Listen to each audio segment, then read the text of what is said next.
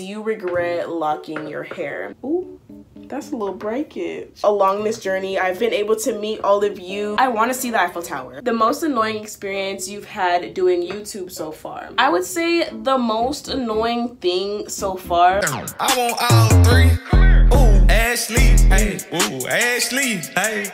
Hey y'all, it's your girl Ashayshay back with another video. Welcome back to my channel. If you're new here, my name is Ashley. As you can see by the title of today's video, I'm going to be doing my very first ever Q&A on my YouTube channel. I'm so excited to be doing a type of video like this because I've never done anything like this. A few of y'all did ask me some questions on Instagram. I had a poll on there. So go ahead, follow me on Instagram, check that out because I might be doing stuff like that in the near future. I might be putting polls up if y'all ever want to ask me anything. I did put a poll up on Instagram. I asked y'all to ask me some questions and I also did in the community post on YouTube. So if you did ask a question, thank you so much. It will be answered in this video. So I'm also going to be taking down my passion twist. I literally have had these up for less than 2 weeks. I miss my locks. Honestly, I'm feeling a lot of tension on my scalp if we're being honest. And also, I get tired of my hair really quick. I decided to cut them because I just wanted them to be short instead of long. I like the short passion twists. I think they look really good on me. I'm just kind of done with them and I don't want to damage my locks or anything like that. If this is your first time seeing me, my name is Ashley and I do try to post videos once a week, but you know, I post as often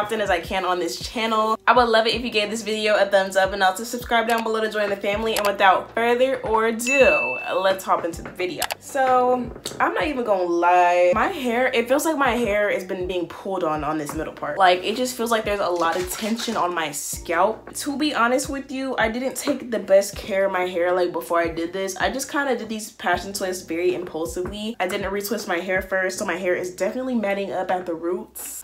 This is the oil I'm using. It is the Jamaican Mango and Lime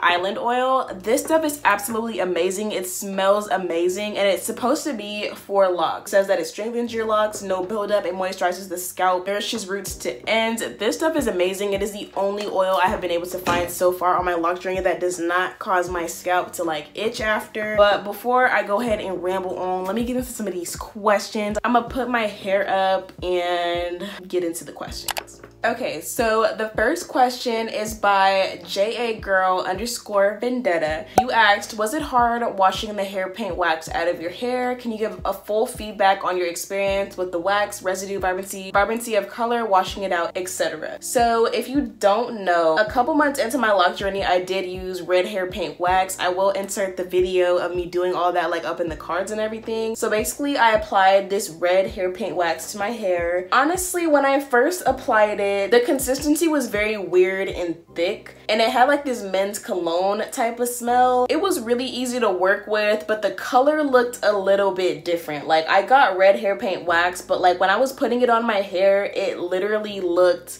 pink. Honestly, I just wasn't really feeling it at first. It was very patchy. It looked kind of disgusting when I put it on. Some areas were clumpy and I was putting it on like in a very lazy fashion. Like I wasn't really taking it seriously because I was like, I don't even know how this is gonna look. I don't know if it's gonna look good or not. I basically was like, you know what? I want to get a little bit of a change to my locks. I know this is only gonna be like a couple days thing. So I went ahead and did it. As I was like applying it, it started to get better and better. I was like, okay, I'm starting to like this a little bit more. The color got a little bit more vibrant. It started to grow on me a little bit. Eventually, when I finished like applying it to my hair, I was in love. I was in love with that hair paint wax. That is literally what led me to dye my hair red permanently in the first place. My hair is no longer red. I got rid of it literally just a couple weeks ago. I really wish that I wouldn't have, but that hair paint wax literally led me to dye my hair red. So if you're thinking about like dyeing your hair, if you have locks, or if you're thinking about like just switching up your style for a couple days, go ahead and get some hair paint wax. Like I completely recommend it. It's really safe for locks and it was pretty easy to get it out of my hair. What I ended up doing was a detox, a lock detox. I also have a video on that which I will link somewhere for you guys if you want to check that out. The lock detox is basically how I got the hair paint wax out of my hair. That is not to say that you need to use a lock detox to get like hair paint wax out of your hair. It is not that serious. is you literally just wash it out with shampoo and conditioner. You're probably gonna be rinsing it out for a minute because Locs do trap in literally everything. Like, you will be fine. Like, hair paint wax comes out super easily. It is not meant to like damage your hair. It literally just puts color on top of your hair. The color sits on top. You do not have to be extra and use a lock detox. It was just, I think it was like my 6-month mark, so I was like, I actually would like to do a lock detox anyway because my locks need a detox. So that's basically why I used the lock detox. But honestly, the color payoff was absolutely amazing. There was a little bit of like transfer onto my like clothes and pillows and stuff, but it was like flaking. It wasn't anything that like stained it, just because it wasn't permanent dye. It wasn't even semi-permanent dye. So if you do get it on anything, it comes right off. I did get it kind of everywhere, but like it didn't stain anything. It didn't ruin any of my clothes, any of my sheets or pillows. Like, it was a very pretty and very temporary color. I only left it in for about 3 days just because you don't want to like clog up your locks for too long. As y'all can see, I'm having some trouble with this lock. Like, the passion twist kind of got stuck on it a little bit and I pulled it down. And honestly, I remember the last time I did passion twist, whenever I like slid it down my lock when it wasn't like fully unraveled, that kind of condensed my lock a little bit. Like, that is not good. So make sure if you are removing your passion twist that you fully unbraid and untwist. This seems to be like stuck on my hair though, so I don't know what to do. And I can't pull it down anyway, even if I wanted to, because it's stuck. I just want to show y'all like how thin my lock is back here. I had a problem with this one because originally I was trying to install faux locks and I like crocheted it into my hair and looped it, and it literally like tore my lock apart. So my lock is very much like thin right here. It's not because of the passion twist. Protective styles are very iffy when it comes to locks, so just be careful when you're doing them. Just be as gentle as you possibly can because it can definitely thin out your roots. I didn't even keep these in for 2 weeks because the passion twist hair will try to fuse in with your lock because it's already trying to do that, and I'm only 2 locks in.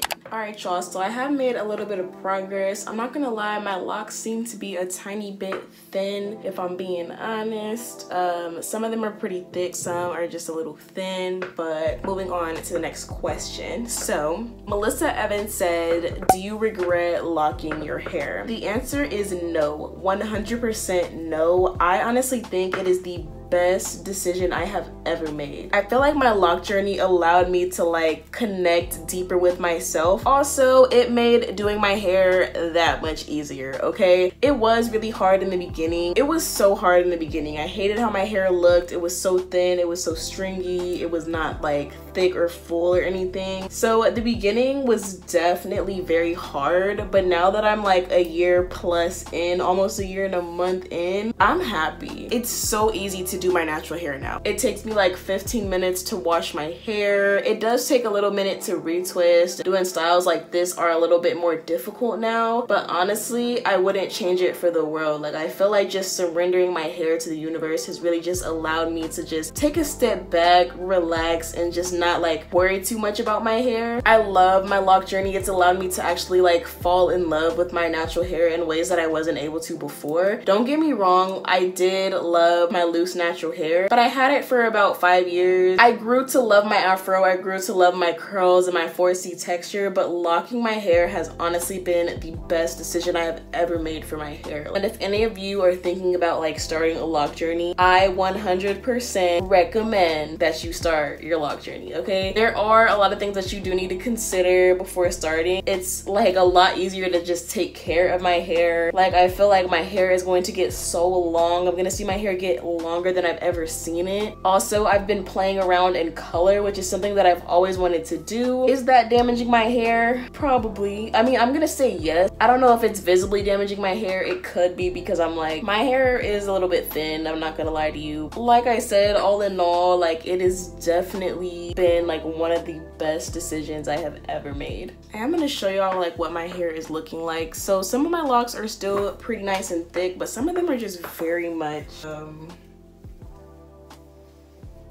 yeah, I made like a significant amount of progress. Some of my locks are just thinner than others. Like, as you can see, this is like, my lock is non-existent. Like, the root at least. So okay, so next question. Rise Up Pro asked, what are your favorite lock styles? I would definitely have to say that barrel twist is 100%, like, no questions asked, my favorite style to do. I really love to do like the 5 barrel twist going back. Like, I'll insert a picture for y'all, like on multiple occasions, different hair colors. Girl, like, girls and boys, you know, like, I love me some barrel twist. I feel like it's a good way to get my hair out of my face. I can leave the tendrils down if I want to, but like, barrel twist really just took my lock game to a whole new level. I feel like that is like the turning point of my lock journey, where I started wearing my hair out so much more. I started wearing my locks out a lot more when I discovered the barrel twist. It really just gave me a lot of confidence. I just love how they look on my hair. They're kind of like braids almost. They're super easy to do. I do them myself. Like, I do everything with my hair by myself, so they're super easy. They look good. You know, I can keep them in for a little bit. They keep my retwist looking fresh for a couple weeks. So another one of my favorite styles, 2 little ponytails. I do like 2 ponytails or 2 buns. My hair isn't really long enough to do 1 ponytail or 1 bun, even in the front section yet. So 2 little buns or 2 little ponytails is definitely another go-to that I like to do when I don't have my barrel twist in. That's not something that I always want in my hair. So yeah, 2 little buns and 2 ponytails. Also, the barrel twist are like definitely my favorite go-to lock styles. Into the next question. So this person, Camille Davis, she actually asked me a couple of different questions. I'm gonna read the whole thing and then like kind of answer each question. She said, do you feel like you changed or grown as a person since starting your lock journey? What's been your favorite month of the lock journey? And non-lock related, what are you listening to? Favorite artists / songs? Have a great holiday weekend. You too, girl. Have a great holiday weekend. I'm just gonna answer them in order. So she basically asked me first, do I feel like I've changed or grown as a person since starting my lock journey? The answer to that is 100% yes. Okay, it has been a year and a month since I started my lock journey,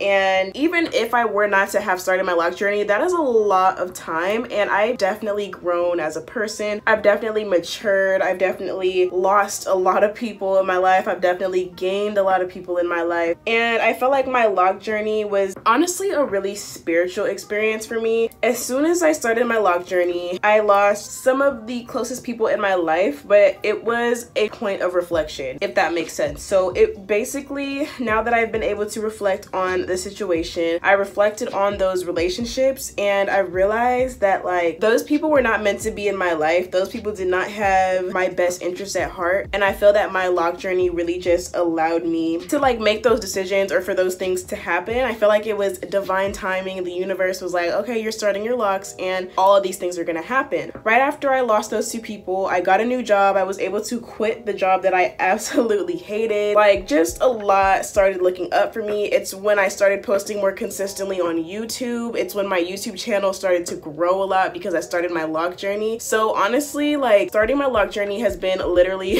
one of the best things that has ever happened to me. Like, along this journey, I've been able to meet all of you. I've been able to talk to all of you, build this community here on YouTube. So it's been like a huge blessing, and I've definitely changed a lot as a person. You can go back and watch some of my older YouTube videos and see like how much I have grown and blossomed, just like visually, the way that I look for one, and the way that I carry myself, and the way that I even edit my videos and stuff. So I've definitely evolved. I've definitely grown. I've definitely stepped closer to my higher self, and I think I owe my lock journey for that, and all of you guys as well, you know, sticking around and just supporting me, because you guys give me motivation to keep going. Not necessarily with my lock journey, because that was something that I planned to do on my own, but with this YouTube thing, and I know that I'm helping so many of you, posting all of my lock updates and videos like this. So just thank you so much for supporting me. My lock journey has literally been like one of the best growth experiences I've had so far. The next question is, what was my favorite month? My favorite month by far has to be month 10. So month 10 is when I really just stepped out. Month 10 is when I stopped wearing the wigs. It's when I dyed my hair. I think like right before like month 10 happened, I discovered barrel twist. I started wearing my hair out every day. Since then, I have not worn a wig. Since I discovered barrel twist, this passion twist style is the first time I've like covered up my locks since I dyed my hair, and also since I started doing barrel twists in my hair. Like I love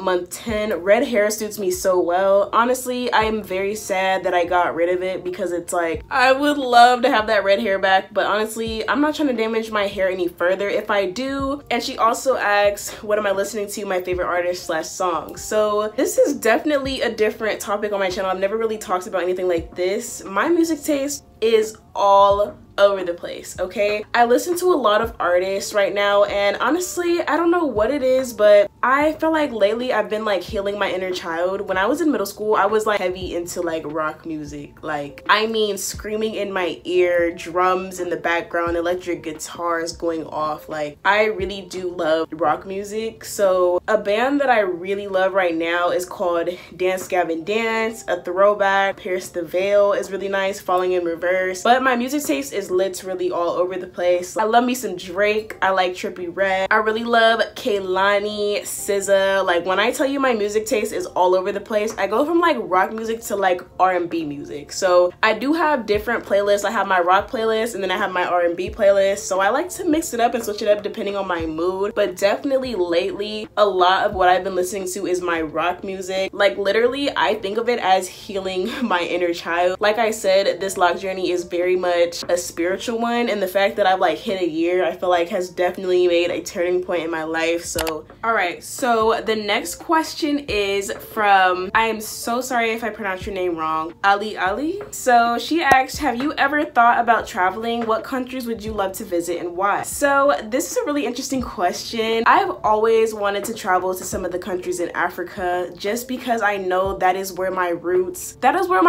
lie. My ancestors that I have never met, that my parents have never met, were once in Africa. We all originated from there. Visiting some of those countries would literally just bring me back to my roots, and I would get to just experience like where I'm from, like where I really originate and come from. Some of the countries in Africa that I really would like to visit are Nigeria, also Ghana. That's definitely like one of the countries, one of the places, one of the continents on my bucket list to travel to. The next place I would really love to travel is Paris. Like I want to go to France. I want to see the Eiffel Tower. One thing about me, since I was a kid, I've always had like this fixation on the Eiffel Tower. Why? I don't know, but like I've always been like so interested in the Eiffel Tower. I was like, one day I'm gonna go travel to France so I can see the Eiffel Tower. Like I'm going to Paris. My whole bathroom setup has Eiffel Towers everywhere, like Eiffel Tower sheets. I even had like a whole Paris like themed bedspread. I even have a real picture of the Eiffel Tower from when my godmom went to Paris. She printed out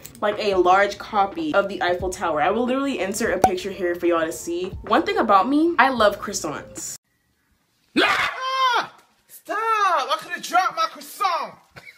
I love bread, period, but croissants are like my favorite type of bread, okay? Like croissants have a soft spot in my heart, and to get like a real French croissant, that is like a dream come true. So France is definitely just one of those places that I just have to go. Last place on my list, I would love to go to Jamaica. Like I feel like just the tropical islands, just being around people that look like me with locks, like just a beautiful environment, beautiful tropical environment. I feel like Jamaica would be an amazing place to travel just because it's so beautiful. I would meet so many new people. Like I think that Jamaica is definitely one of the, just a really beautiful place to visit, and that's kind of just why I would like to visit Jamaica as well. Okay, next question. So BamTime_ asks, the most annoying experience you've had doing YouTube so far? Honestly, I've had a lot of positive experiences doing YouTube. Like I rarely get people like hating on me. I rarely get like people, you know, being rude or anything. I do get like rude comments here and there, but that's not even the most like annoying part. I was kind of gonna like say something like that, but something just popped into my head. I would say the most annoying thing so far that I have experienced is like every time I promote my videos on like Instagram or something, there's like a bunch of people in my DMs talking about, oh, promote it here, promote it there, I'm a digital marketer, I can help you out. It's just like all these people trying to scam me into like buying their services so I can grow my YouTube channel, like telling me that my score is low and all this stuff, and I'm just like, I'm doing this organically on my own. My subscribers love me for me. Like, I don't need to buy followers. Like, I will put in the work and grow organically. There is no reason for me to do that. No shade to anybody who does, but like, that's just not how I roll. And I'm not gonna pay someone to give me followers. Like, that just makes no sense. Like, this is just one of my hobbies. I am not looking for followers. I genuinely just wanted to document my loc journey, and y'all just stick around with me. Like, and I love y'all so much for doing that, but it's like, I'm not gonna sit here and pay for followers because what's the point? But yeah, I mean, just other than that, like I kind of mentioned before, people will, you know, say what they have to say about you. People will be rude. People will have their opinions. People will put on their PhD hats in your comments. I feel like that does get a little bit annoying. It's like, honestly, in all of my videos, I let people know I am not a professional. This is not my advice. This is just what I am doing. Straight up, I'm just a girl who don't know what's going on most of the time. Like, I just be doing stuff and recording it because I know y'all would like to see it, but it's like, don't do what I do, or don't get upset about like the decisions that I make, you know, because it's like, it really just doesn't have anything to do with you. But like, I am putting it on the internet, so that is definitely something that you're gonna have to deal with. People are gonna have an opinion about you, and you just have to have thick skin. So that's one thing I've learned. Honestly, if you don't like a comment, block it, report it, or say something back if you really have to. All right, y'all, so basically what I'm gonna do now is work my way up, you know, get most of these done, and I'm gonna come back to y'all with the final question. I did save this one for last, like on purpose, because it relates to like me taking down my hair and everything. So you will see what that question is and why I saved it to the end. All right, y'all, so I have made it to this last little section of my hair. Basically, I kept my loc jewelry on, so I just want to take out one of those while I answer this next question, just to show y'all that like I kind of just braided around it. The last and final question is, do you regret installing passion twist over your locks? Any obvious damage / stress? And this was by Shaylee1205. I don't regret installing my passion twist throughout my loc journey. Like I said, I'm about a year and a month right now. This is my second time installing passion twist. The first time I installed them was at my 6-month mark, and I was really careful with it. I experienced like the tiniest bit of thinning, like visibly. My hair did look a little bit more thin. Honestly, it wasn't much. With this time around, I'm not gonna say that it's the passion twist, but in the back, my hair is very much thin. My locks in the front have always been a lot thicker, a lot more healthy, I guess, but the back for some reason is just extremely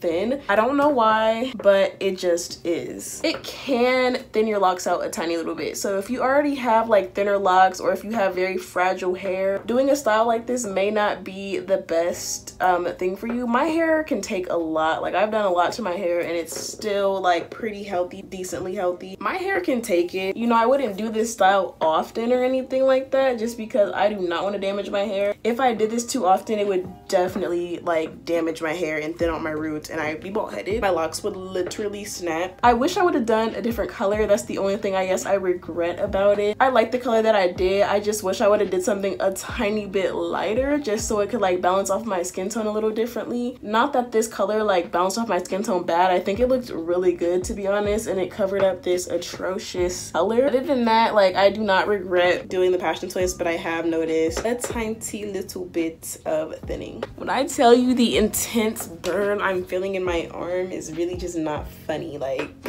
it's just not. Anybody with natural hair or hair period who's just in their hair for a minute, you know what pain I'm talking about right now. I think this is my hair.